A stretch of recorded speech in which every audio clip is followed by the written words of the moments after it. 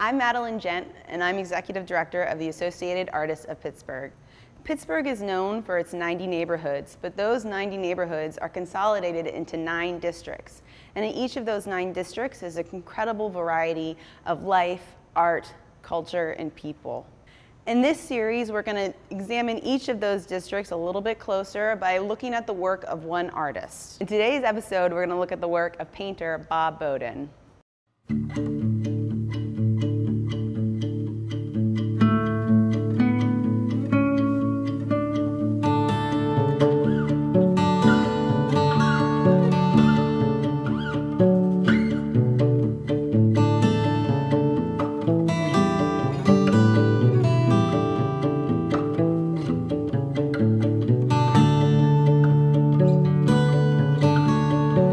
Bowden. We're in my garden in Point Breeze, which is in the east end of Pittsburgh.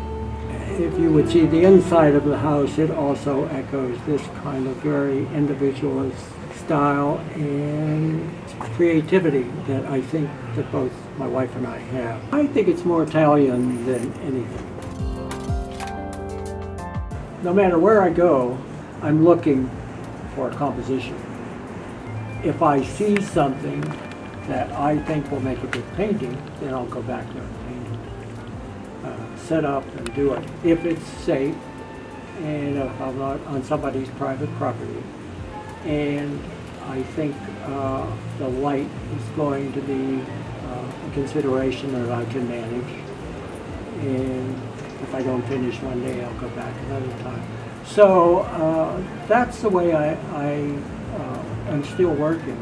Well, I went to Carnegie Tech, which is Carnegie Mellon, graduated with a painting major, and then worked in commercial art as a graphic designer. And we had our own office, graphic design office, for 40 years downtown. And but I continued to paint the whole time. Well, I had H.G. Heinz for a client, but most of it was corporate. It was all corporate work. It wasn't advertising work. And occasionally I'll see something that maybe I did 30 or 40 years ago, and I've forgotten that I did it. But that's great. But I didn't really do anything outside of our region, unless I had a client that had some reason to send me somewhere to do something. And originally I was an abstractionist, so I was painting abstract, non-objective paintings until the late 60s. And then I thought I would attempt watercolor, which had always been very difficult to think, how was I going to do it? No one had ever taught me that in school. And once I started to paint with watercolor, then I decided, well, why don't I just try painting on the street? So I did, and then I've been a plein air painter on the street, on-site painting for close to 50 years. There's always something every day that's relevant to my art. Either somebody sends me an email, or I'm looking at something, or reading something, or I'm painting in Martha's Vineyard pretty much, and that's my only real gallery connection is there, none in Pittsburgh. Except a friend of mine has space over in Larimer that I have about 25 pieces hanging. But I don't know how much longer that building is going to stay the way it is. Well, I did exhibit from the time that I graduated from college. Every opportunity I had that I thought I might be part of a group, I took it. I've been in the Associated Artists for at least 40 years. It has changed radically since I stepped back from it, radically. And I think about this occasionally, and I think if I was to tell somebody, if they asked me,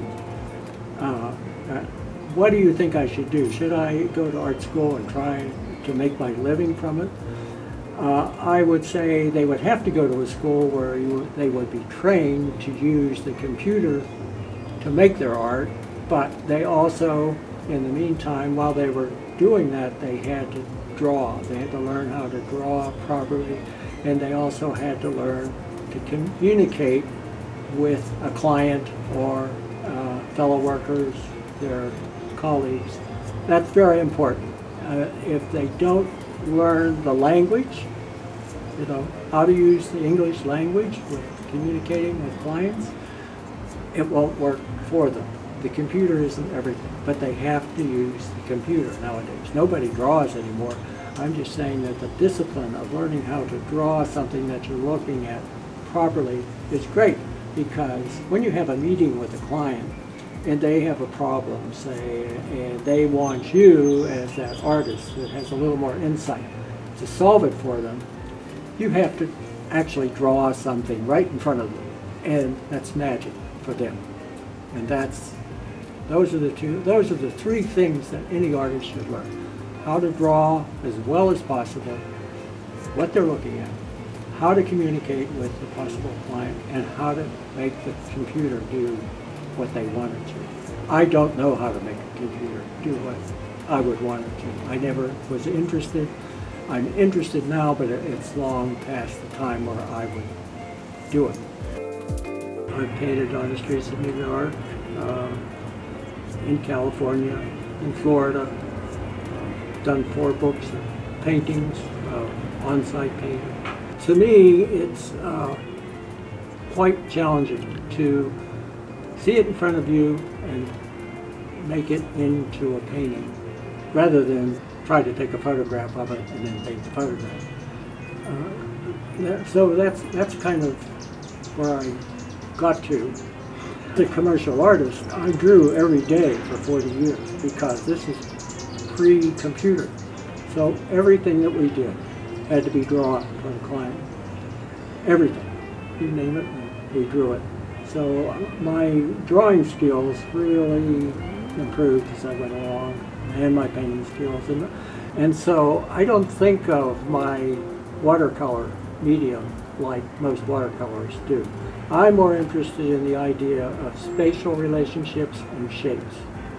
And so it's really not in the typical watercolor technique. It's just more about painting.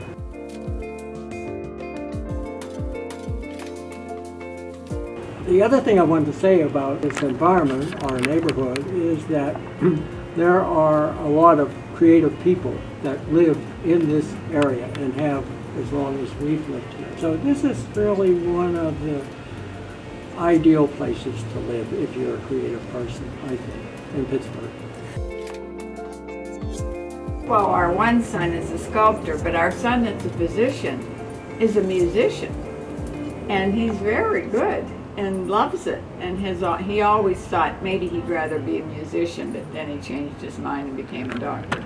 But they're all a little artistic.